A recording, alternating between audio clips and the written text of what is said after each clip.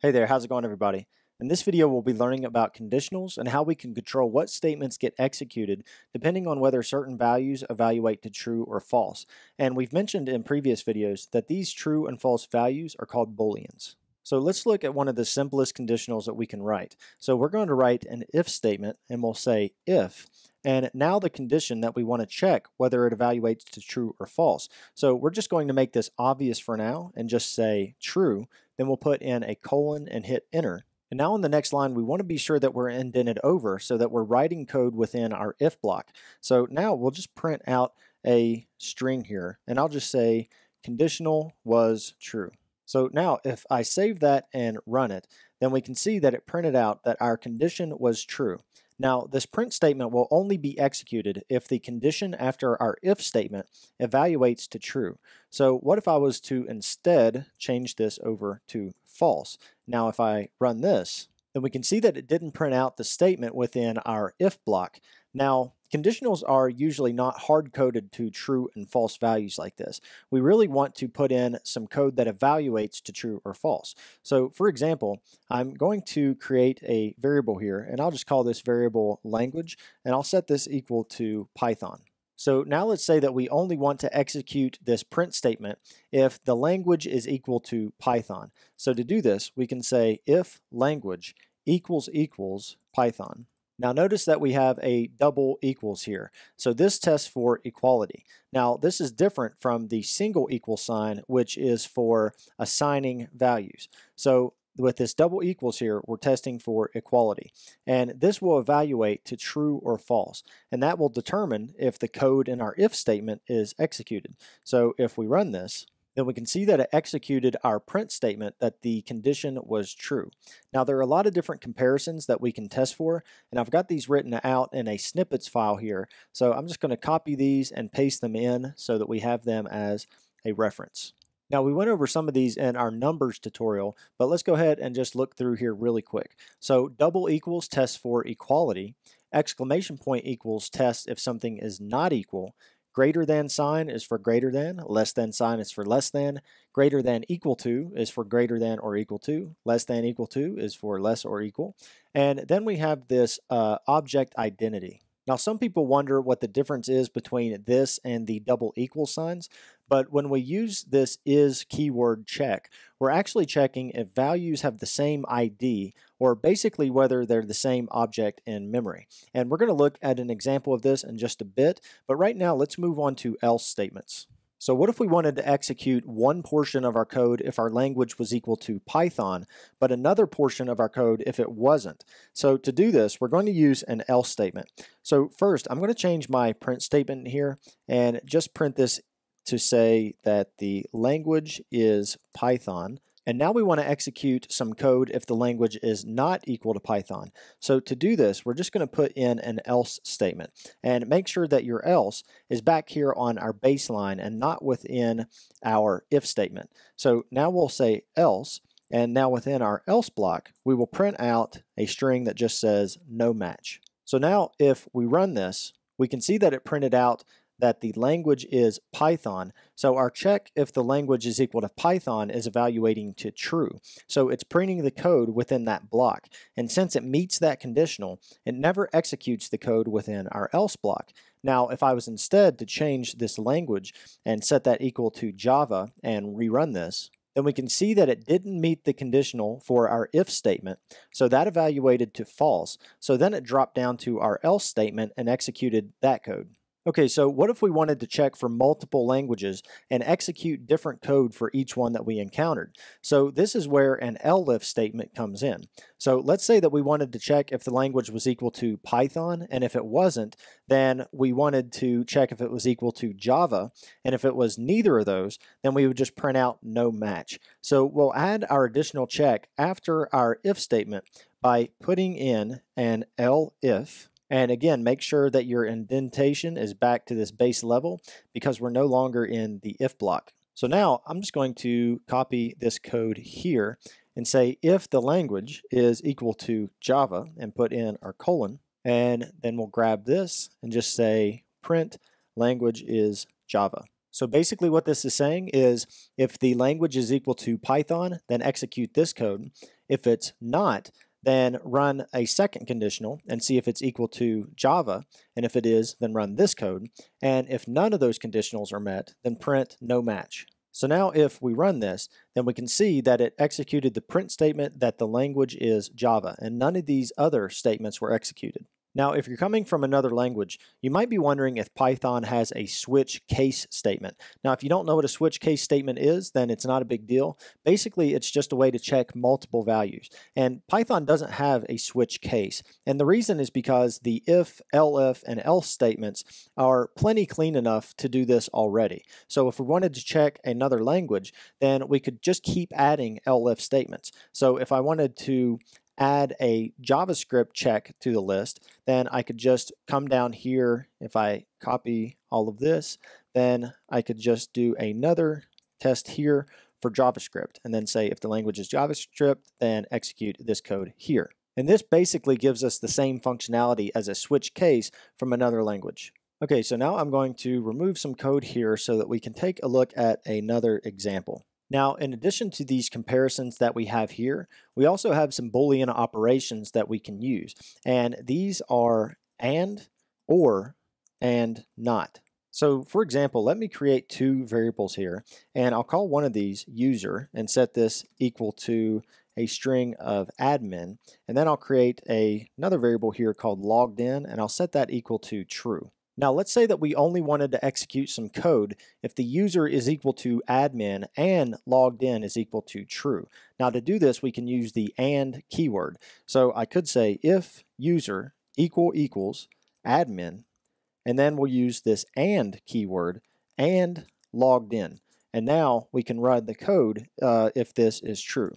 So I'll just print out a string that says admin page. And now we can put in an else block. And then for the else block, I'll just say if neither of these are true, then print out the string that just says bad creds for credentials. And let me bring this down just a little bit here.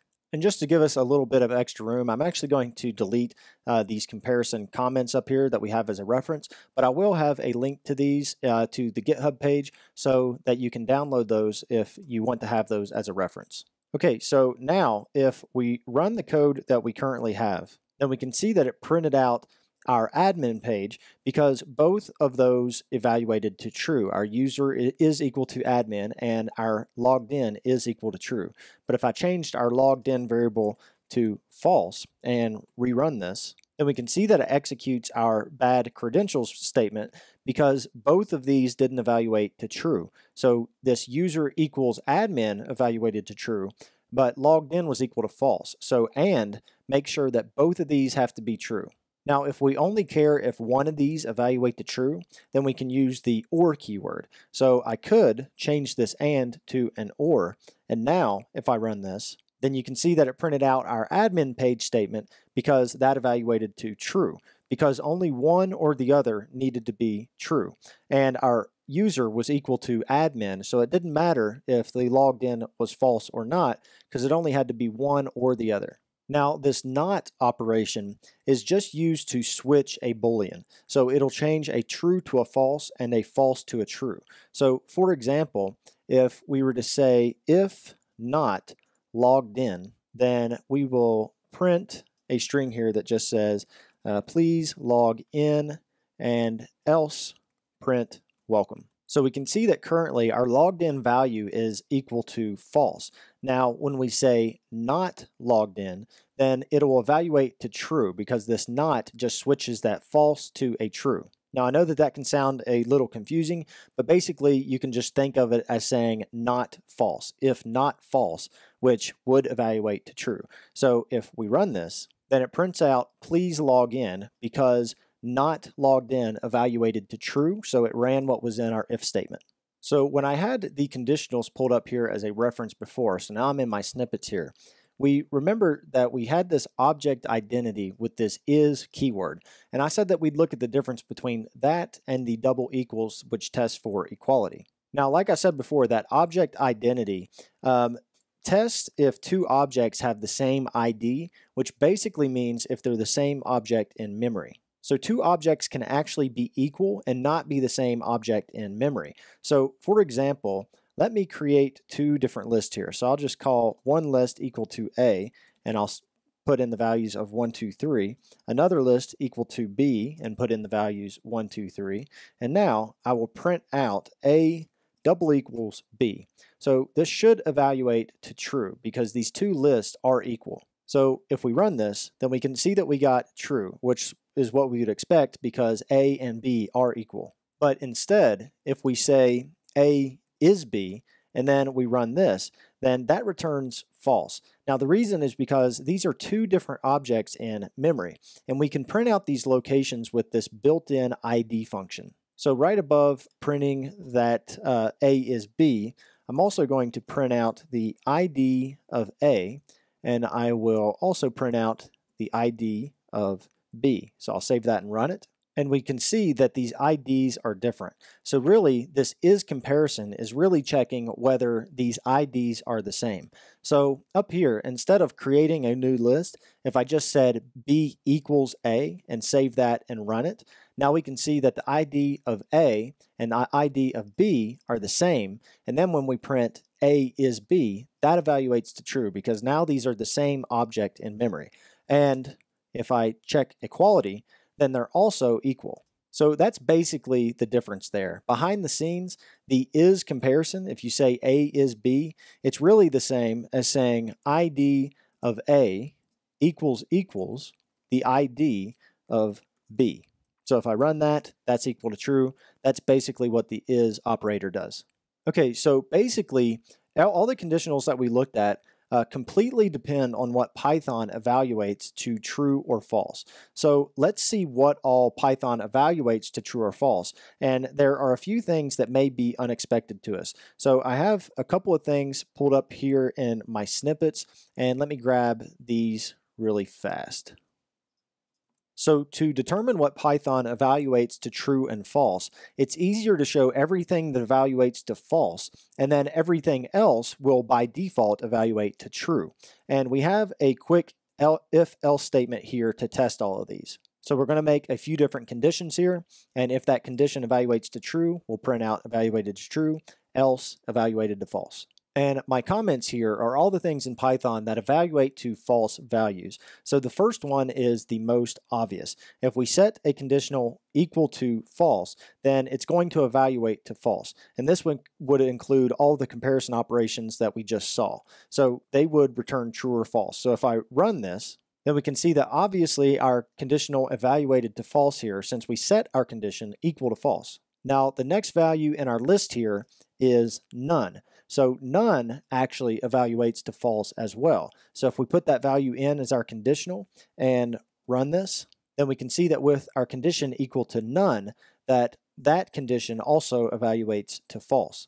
Now this next one here isn't always so obvious. So if you have a numeric data type and pass it into a conditional, then 0 will evaluate to false. So if we set this condition equal to 0 and run this, then we can see that that evaluated to false. But if we set this to any other number, so if our condition is 10 instead of 0 and run that, then we can see that that evaluated to true. So that's something to keep in mind there when working with numbers, because you don't want to accidentally pass in a 0 that you think would be true, but it evaluates to false. Okay, so moving on down the list, if we have any empty sequence and pass it into a conditional, then that will evaluate to false. So this can be an empty string, an empty list, an empty tuple. So for example, if I just set this condition to an empty list and run this, then we can see that that evaluates to false. And if you have an empty string, that evaluates to false also. And now lastly here in our list, empty mapping. So an empty mapping, which is basically an empty dictionary, this evaluates to false as well. So if I pass in an empty dictionary here and run this, then we can see that that empty dictionary also evaluated to false. Now, knowing these types of things can be useful because let's say that you have a function or something that is supposed to return some values. Now, sometimes it's needed to check if those values are actually there. So you could just pass in these sequences into a conditional to check whether a string is empty or a dictionary is empty, and you don't actually have to call any specific method. You can just pass in the empty sequence or the empty dictionary, and it'll evaluate the true or false if that is empty.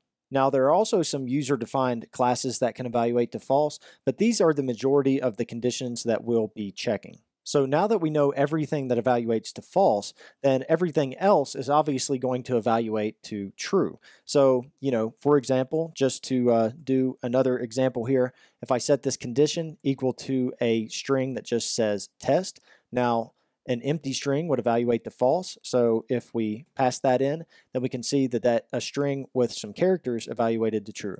So that's really important when working with these conditionals, is just having an idea of what is going to evaluate to true and what's going to evaluate to false.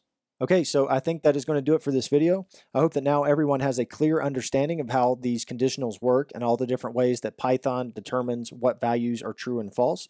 Now, in the next video, we'll be learning about loops and iterations. But if anyone has any questions about what we covered in this video, then feel free to ask in the comment section below and I'll do my best to answer those. Now, if you enjoy these tutorials and would like to support them, then there are several ways you can do that.